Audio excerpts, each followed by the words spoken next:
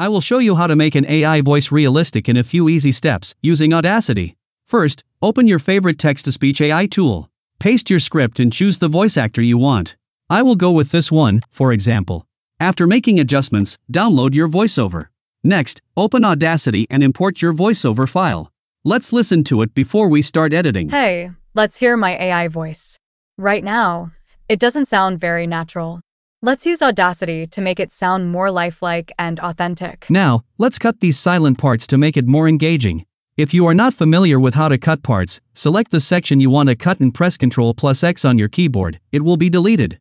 Double-click on the audio, go to Effects, Volume and Compression, and choose Normalize. Copy my settings and hit Apply. Again, go to Effects, EQ and Filters, and click on Filter Curve EQ. Click on Presets and Settings, Factory Presets, and select Treble Boost. Hit Apply to make your voice more crisp. Again, go to Effects, EQ and Filters, click on Filter Curve EQ, click on Presets and Settings, Factory Presets, and choose Low Roll-Off for speech. Click Apply again. Repeat the same steps, but this time choose Bass Boost to add bass to your speech. Now, go to Effects, EQ and Filters, and choose Bass and Treble. Keep both bass and treble at 5.0 and hit Apply. Next, you can add a compressor here. A compressor evens out the volume levels. Where your voice is too loud, it reduces it, and where it's too soft, it increases it. After that, you can apply a limiter. A limiter prevents clipping, ensuring that if your vocal levels are too high, it maintains clarity without distortion. Our editing is completed. Let me show you the difference between before and after. Hey, let's hear my AI voice. Right now, it doesn't sound very natural.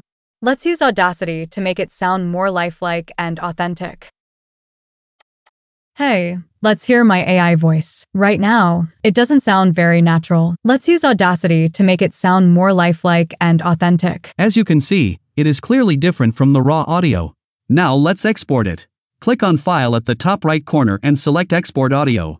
If you are looking for an 11 Labs alternative which is 100% free, check out this video. See you there. If you found this video helpful, don't forget to like and subscribe to our channel for more amazing tutorials like this one. Thank you for watching.